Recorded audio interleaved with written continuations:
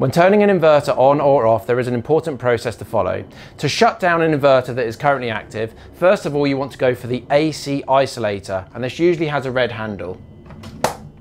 Second of all, you want to isolate the solar panels, and they come in form of a DC isolator. Now some inverters have got a DC isolator on the side, and some of them may have separate isolators. Now these ones usually have black handles on them, but you can also just check that they are labelled and it says DC isolator on it.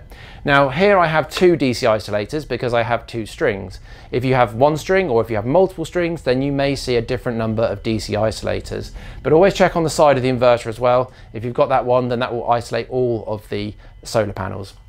So let's take string 1 down, string 2, and also on the side of the inverter, just to be safe. Last of all, if you've got battery storage, then you will also need to isolate these. Now you may have multiple batteries that have all got their own switches on them, or you may have one battery system that has one master switch. In this case, I've got a Fox ESS system, and it has a master unit on top, and that has a breaker on the side, which we open and turn it off.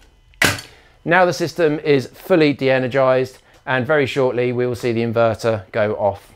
So it will take a few moments to go off.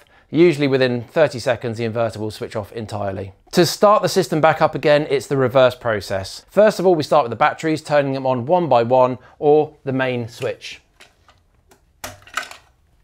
Second of all, we turn on the solar with the main DC isolator.